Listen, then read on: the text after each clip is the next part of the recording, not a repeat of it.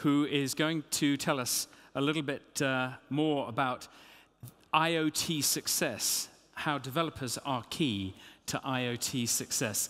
Let me give the audience a little bit of background about you, so that I'll embarrass you because you're too modest, you wouldn't say. I'll sit again. No, stay with us. Magnus is a Swedish entrepreneur and quite honestly has the largest number of involvements with businesses that I've ever come across. You have many hats that you wear and many activities. He's one of the busiest men I know. He is sales director at the connected car SaaS company Springworks, the owner of the consulting firm W Bird. He's co-founder and evangelist at the hardware hub Things. And Magnus serves at the boards of Things, Evo Things, Clue, April Systems, Postio, Mobile Institute Stockholm, and Calazzo.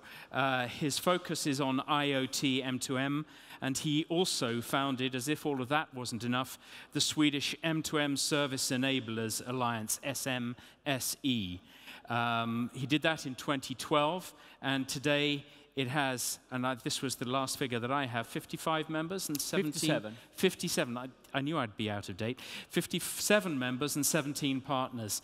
You're in good hands. Ladies and gentlemen, Magnus Melander. Thank you, and thank you for staying for a couple of minutes more. I was thinking, what can I talk about after this fantastic agenda today that you haven't heard about? So I was thinking developers. We owe developers a lot, and I think in IoT, developers are actually key. Somebody will have to connect the physical things, otherwise we have no big data or no systems or no nothing. And working with like hardware, for instance, is very complicated. It's always been, and it's going to remain very difficult. So I'll talk about developers, but first, let me see now. First, I'll just give you a little bit of my own view of IoT, so you understand where I'm coming from. I think IoT is nothing. It's not a market, it's not an industry, it's really nothing. It's just an evolution of internet. So what we can learn from is when internet happened. We can learn a lot from that, but beyond that, I don't think there's a lot of other things we can learn from. It will be the same thing again. It starts with connectivity. You remember the 50 billion devices? That was the connectivity area of IoT. Then we talk about operational values when people start to save money, and that's kind of where we are right now. You started to say, "Ooh, internet. We can put our price lists on the web. We don't have to print them." And that's the kind of stage we are in today with IoT.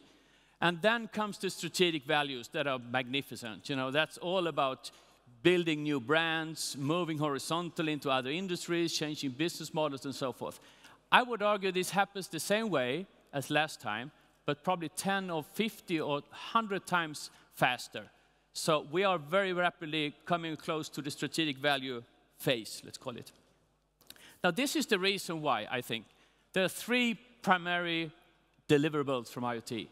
One is sustainability, which is on everybody's agenda today. Countries, rich countries, poor countries, companies, people.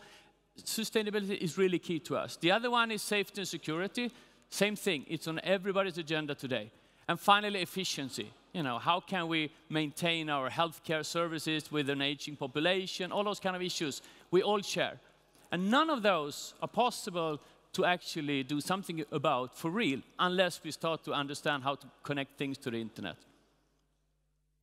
So this is, to me, a customer-driven market or customer-driven development. This is not coming from standards, or it's not coming from one company putting together a platform or something like that. This comes from people who have a problem that we can help them solve with technology. An IoT solution is incredibly complicated. That's why we love to talk about Fitbits and those kind of very simple things.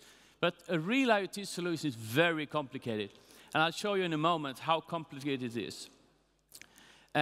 It's first at the moment where information ends up in a process or in a decision-making situation that we actually deliver value.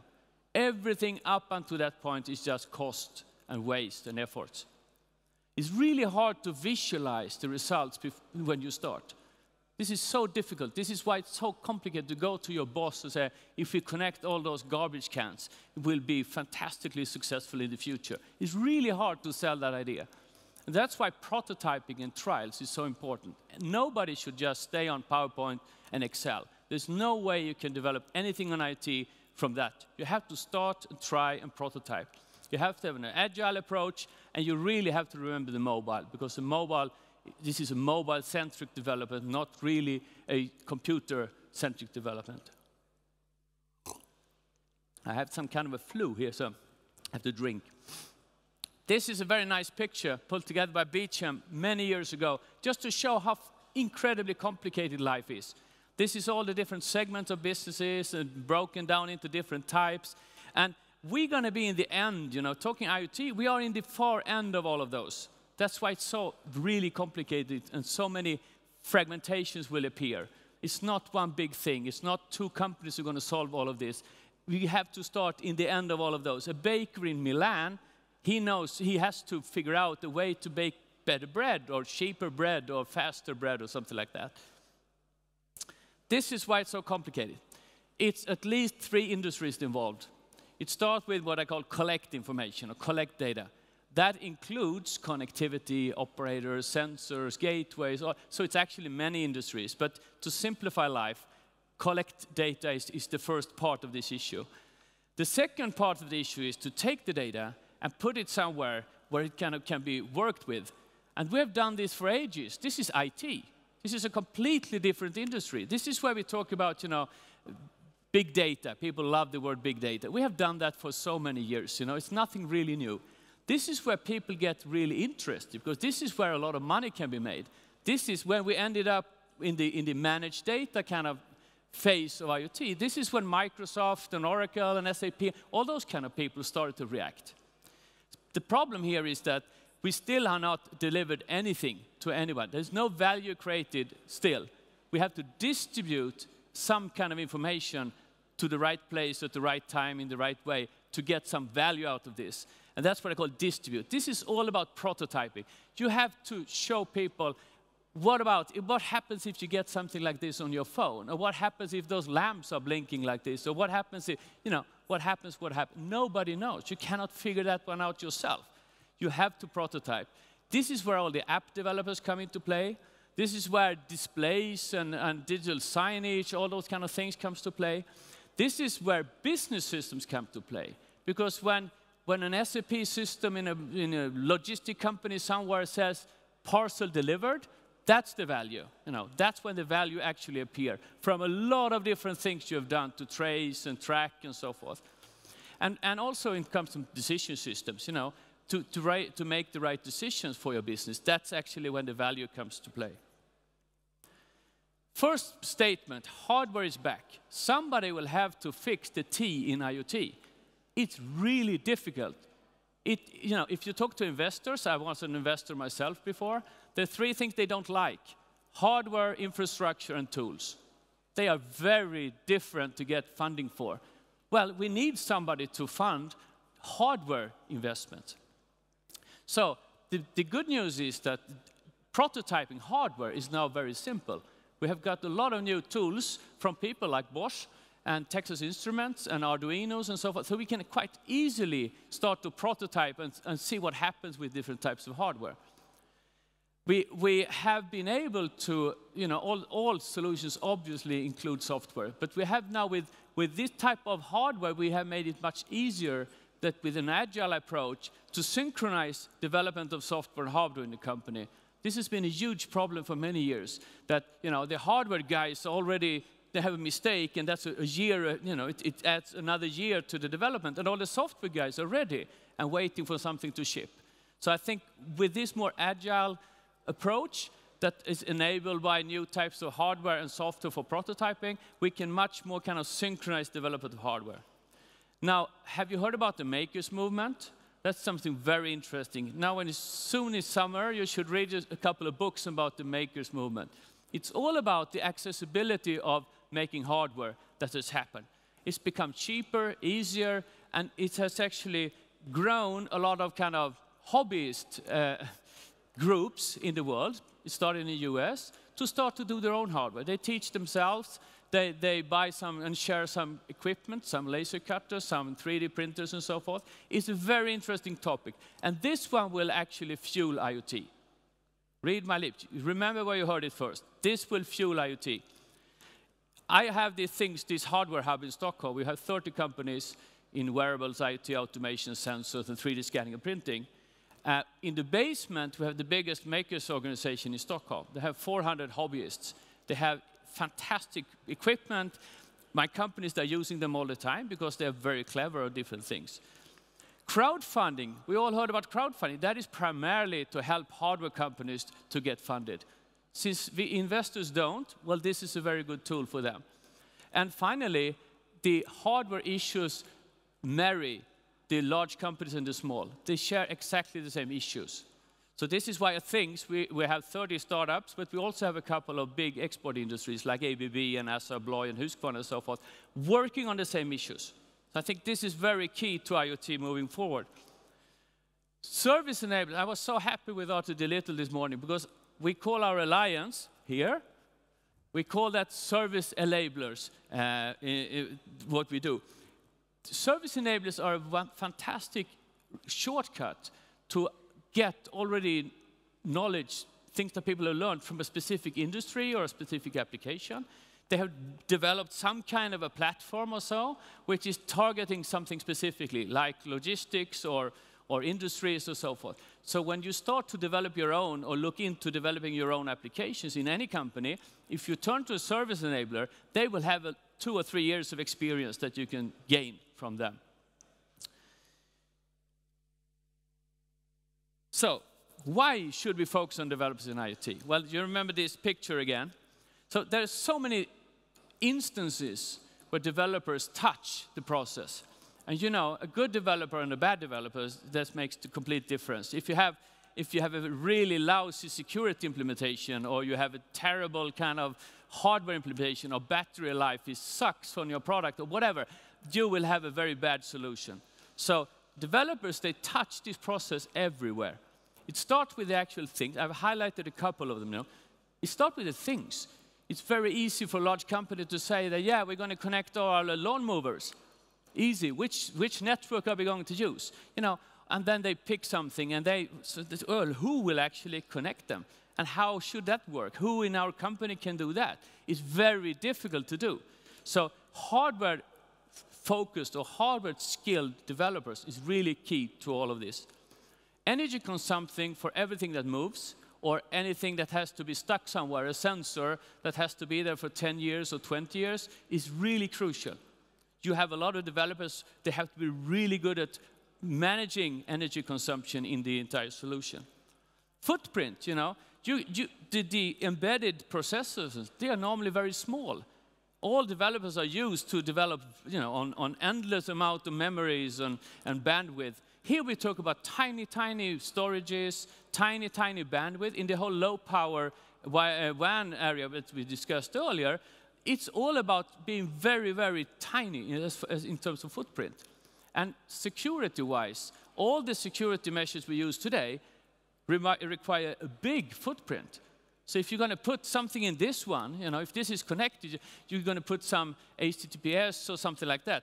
You know, it doesn't fit. You need assembler programmers, the good old assembler programmers who can shrink down your software to very, very minimal and efficient software.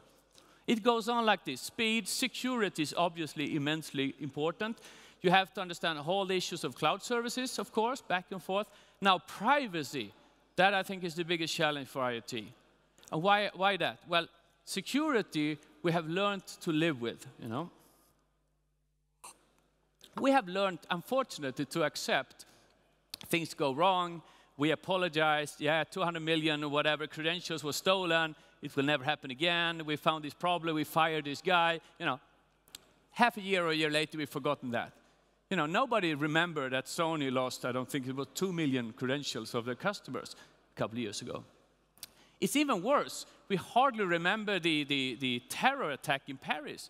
It's half a year ago, but we kind of have already, we are on our way to forget that. So security is a very big issue, but it can always be sorted out afterwards.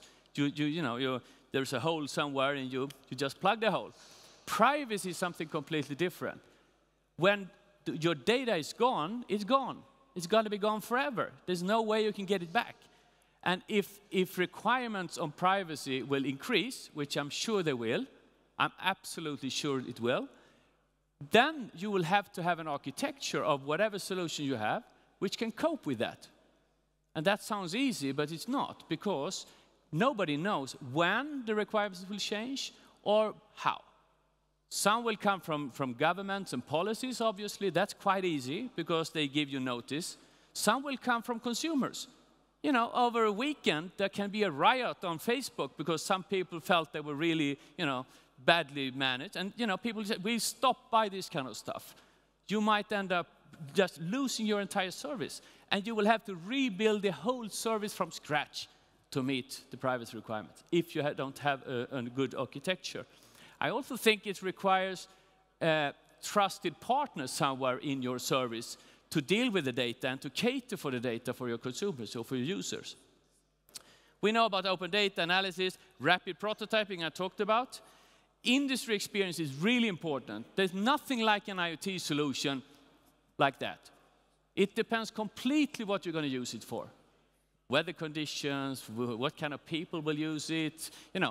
There's all kind of reasons why you have to have industry expertise. And this is why it's so important to work with the service enablers, because they not only have the technical skills, they also have the experience from a specific industry.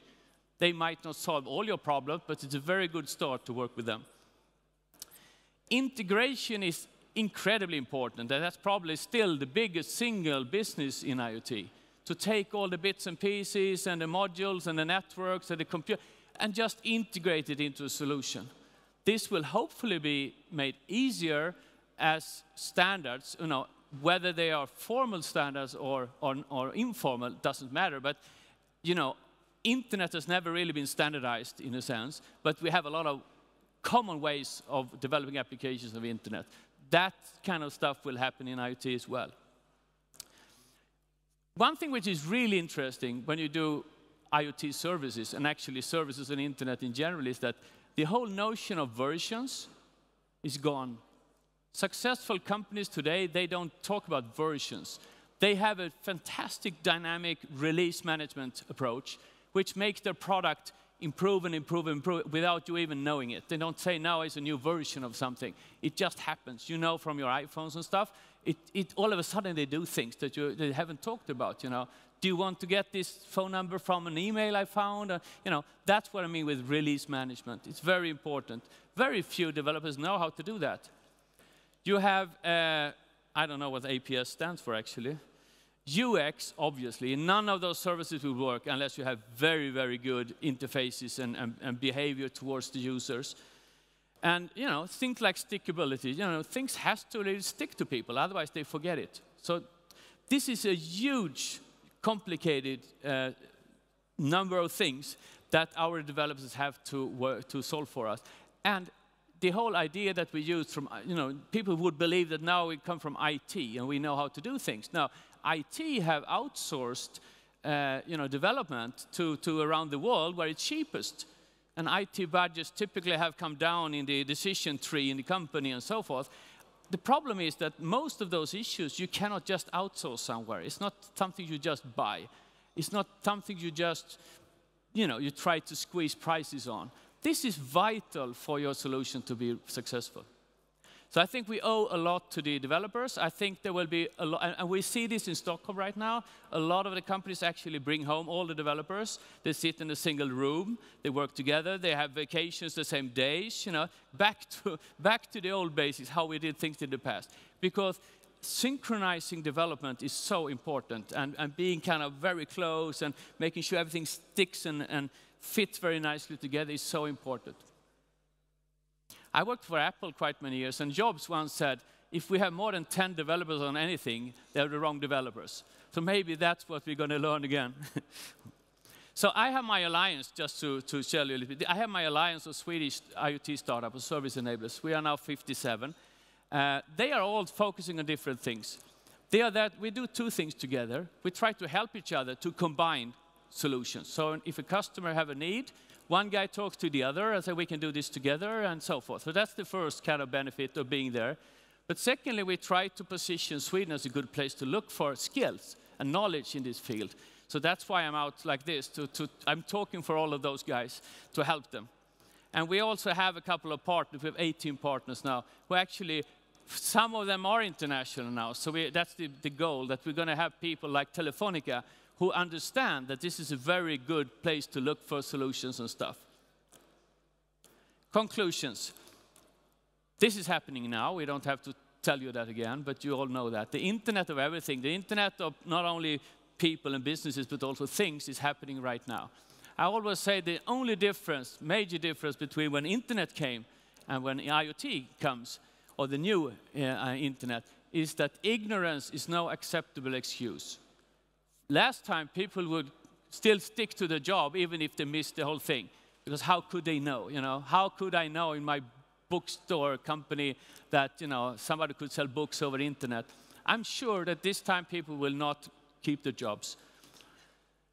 Start now and put away all the PowerPoints and everything. Start practice, start do things. There are actually tools today where you can rapidly, in a couple of hours, provide a prototype on your mobile phone for connecting a couple of things using JavaScript, which is the most common. You can find probably hundreds of JavaScript programmers in your company, because that's what people mainly do today. Only JavaScript skill is enough to start a prototype. To do the ultimate solution, you probably need something else. But it's very easy to get going today. Data is absolutely by far the most important thing to keep an eye on. You have to decide up front what you're going to do with the data, how do we going to deal with the privacy issues, what data should we give away and what shouldn't we give away, and those kind of issues. That's going to be very important. And remember, no hardware, no data. We have to make sure we have people who can connect the things. Otherwise, we will have no data. All those 50 billion devices, I don't know where they're going to come from, because somebody will have to, every single one have to be designed and produced and so forth. Specialized service enablers, perfect way to get going. They save 2 or 3 years for you probably. And then finally, developers makes the difference. A bad developer kills you. A good developer might help you to be the stars. That's it. Last presentation, quick.